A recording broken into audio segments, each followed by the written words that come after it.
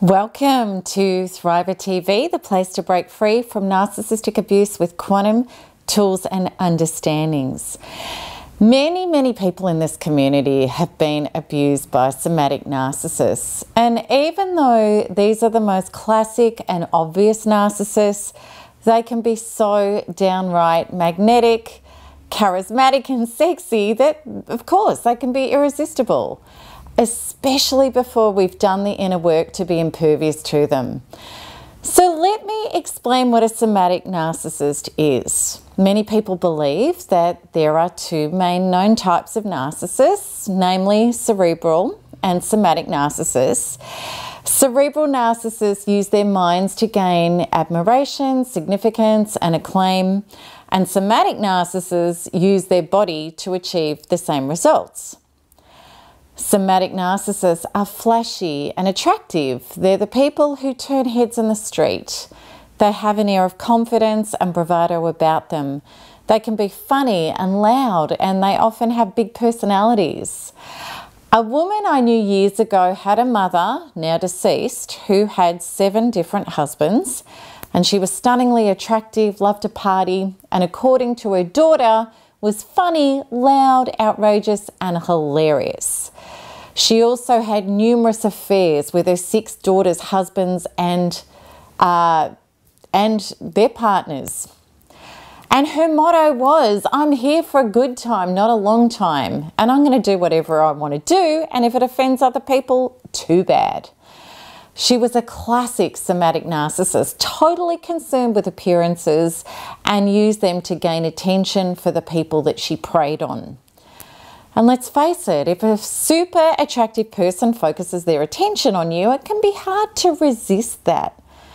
Somatic narcissists know this, and of course, like all narcissists, the high-functioning ones have the personalities and the charm to captivate people. And people can even know that they're self-absorbed and fall for them anyway, being mesmerised or bewitched by their looks and personality. So, for example, this woman's daughter told me that even though her mother behaved so poorly, everyone gave in to her, and incredibly her husbands and daughters, even after her affairs, kept forgiving her. The truth about somatic narcissists is they overcompensate in their personable behaviour and the intense sculpting of their looks, all to get adequate acclaim from the outside to help fill their inner emptiness within. And this brings to mind the selfie culture. People needing to constantly take body photos of oneself and post them on social media in order to get a hit of attention. There is a much greater awareness about this sort of behaviour now, and many people are aware of what somatic narcissists are up to, yet they are still formidable. Because hardwired into many women's DNA is a chemical attraction to men with broad muscular shoulders, hard pecs, and a six-pack. He's the perfect primal protector, the hunter and the gatherer that her DNA craves. Just as a woman with formidable beauty is a chemical cocktail, causing a man to lose his logic when struck by his DNA chemically recognizing her fertility and procreation potential. But apart from and including the obvious chemical ways with attractiveness that somatic narcissists operate, how are some of the ways that somatic narcissists lure their victims? And how does this differ slightly between male and female narcissists? Let's start by looking at female somatic narcissists. And please know I'm talking about the stereotypical female somatic narcissist. There, of course, may be exceptions to the following information. Also, there are absolutely somatic narcissists, female and male, who are gay and who have abused members of our Thriver community. And even though I am discussing this in the context of female and male, please know that same-sex relationships totally apply as well. Absolutely, female somatic narcissists use their appearance as well as other formidable charms. The quest of a somatic female is to snare a sensible, solid partner who's financially stable, generous and good-hearted to fall for her and give her exactly what she feels entitled to have to fund her lifestyle. Because her looks are a full-time profession, she needs clothes, beauty treatments, and plastic surgery, and to be seen with the right apparel and in the right restaurants. She also is interested in flashy homes, cars, and holidays. Absolutely, she is superficial and parasitical. She believes she's entitled to the best, and why should she have to work and pay for it all? I've met so many men in this community, really great guys who fell for female somatic narcissists. In fact, that is the most common type of narcissistic woman who is successful with getting partners and draining them of their life force and acquisitions, as well as moving from partner to partner when it all goes belly up. These guys thought they'd met the one, a beautiful woman who was stunning in appearance, who was interested in him. Many of these men were shocked to think they could be with a woman of such beauty who thought that he was attractive. And of course, in the early days, she granted him tons of compliments, attention, and adoration. As always, anyone, beware if someone is instantly into you and moves a relationship forward too quickly. This is exactly what narcissists do in the love bombing stages, male and female, and somatic narcissistic females are experts at it. Men, if you are thinking with your little brain, the one between your legs, truly you can be putty in her hands. Somatic narcissistic women know what they're doing. They're not likely to pick a somatic narcissistic man. They don't want someone to compete with their beauty. They need someone to be completely bewitched by their own. Like all narcissists, somatic female narcissists are very good at finding people's weak links and playing on them. What are good guys' susceptibilities that she can take advantage of and use to her parasitical advantage? Acting helpless, sick, or incapable are ways that she can activate his protective, caring, and supportive nature.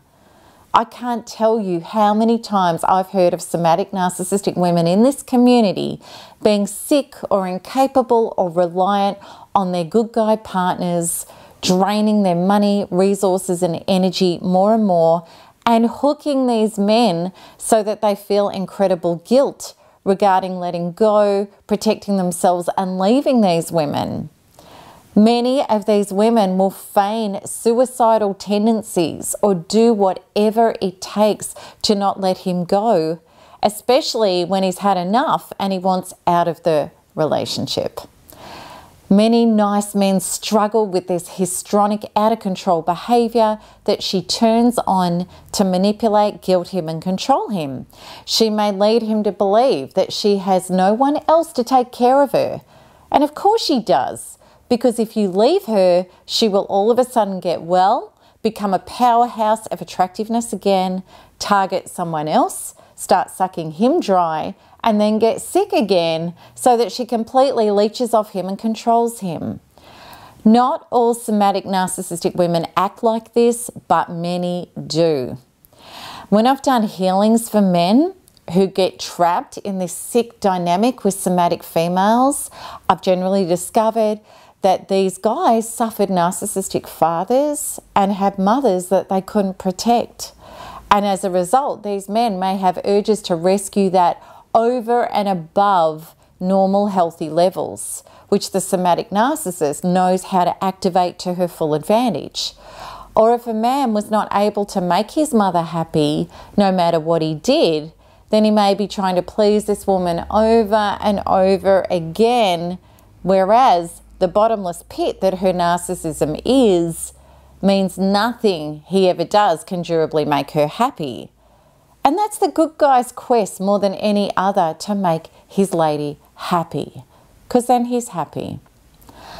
Another way these women hurt nice guys terribly is to have multiple affairs, even ones that he knows about, while simultaneously keeping him hooked in. It's awful, this sort of behaviour, but what we have to understand is this: what we allow in our life continues. This is no different, and it doesn't stop with narcissists until we clean up our original traumas and become full and loving sources to ourselves, who could no longer accept abuse any more than flap our arms and fly to the moon. Sadly, these are often lovely men who don't have their own formidable dating prowess, who believe she was the one and they don't want to let go. And there's lots of healing and recovery necessary for any of us when we get stuck in the illusions of, I have to hang on because I may never meet another again who's right for me. This makes us put up with terrible abuse rather than letting go to be our own source and generate true and healthier realities. Because of a somatic narcissist charm and often formidable physical attractiveness, this can be dangerous.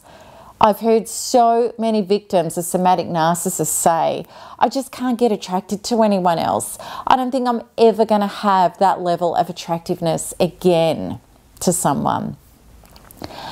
I promise you that when you heal the wounds that keep you connected to a false self, these people will never be attractive to you again. You will see straight through it.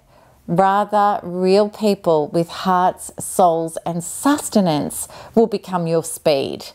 And it's them that you'll share physical attractions with. But it takes the inner work to get there. So what are the telltale signs, what are some of them, of a narcissistic somatic female? I think the biggest is entitlement. She has no problem spending money on her looks and her lifestyle, and if it's someone else's money, that's far better.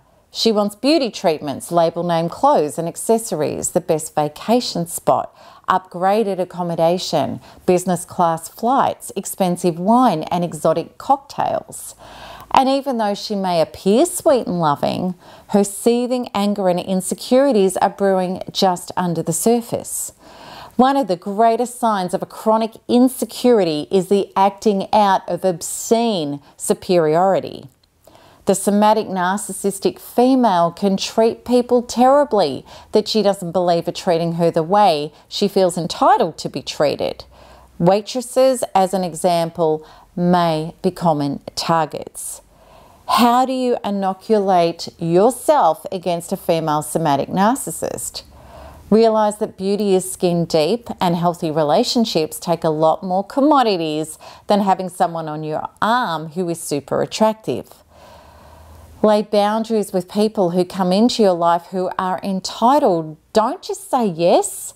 Take note of people who are genuinely grateful for what you do for them instead of appearing entitled and as if it's expected.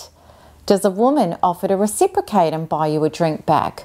Or is she trading her beauty for your wallet? Do you feel that you have to pay for someone to love and appreciate you? These are all a part of the shifting values and orientations that women and men are undergoing, moving away from gender definitions into shared power. And please know, I think chivalry is lovely, yet we are no longer living as our forebears did, where mostly men were breadwinners. Women now are as well. Yes, be generous if that's your nature, but pay attention to how any woman responds to that. Is she gracious, humble and grateful, or haughtily entitled about it? Does she offer to reciprocate, or is she just in it for what she can get? And again, beware of people that hook into you hard and fast. Don't be susceptible to love bombing. Take your time to get to know people before committing your life, bed and heart. If you don't, it could be a very expensive exercise, especially if you have children with this woman. Now let's check out male somatic narcissists and how they hook and hurt people. And again, note that the following is the stereotypical profile of a narcissistic somatic male.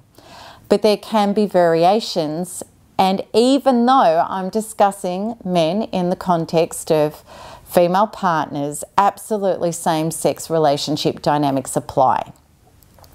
Even though women can be aesthetically lured like men, the good ones with the resources that narcissistic men like to mine are usually not taken in just by looks.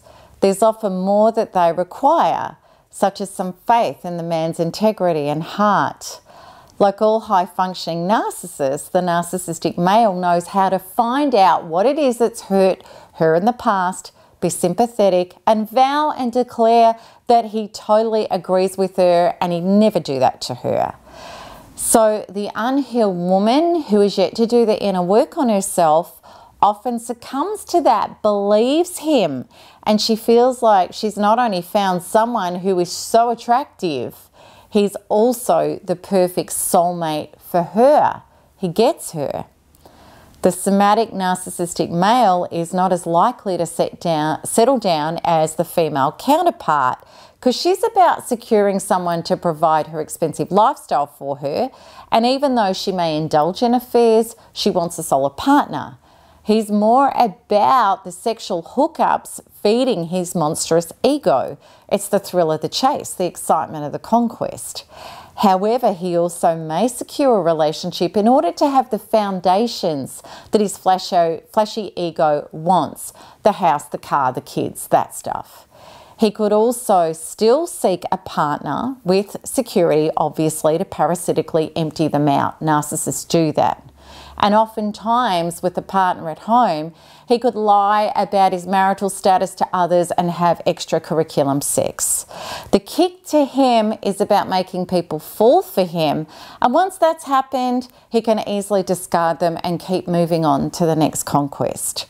Or he may keep people who are affairs on the hook while he toggles other sources of sexual attention simultaneously. Tiggles, he's probably doing that too.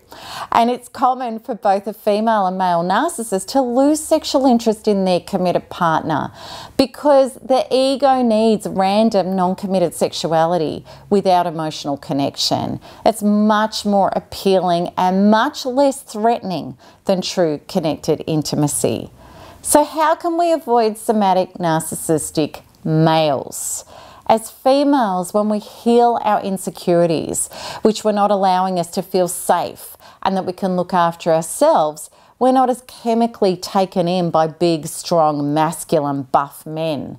Okay, so I admit we could still look at men like Wayne Johnson, The Rock, and say, okay, but we realize that love and relationships require commodities that are not charm, the right words, flashy possessions, and being handsome. Successful love requires character and values, and as we get older, everyone has a past and therefore baggage.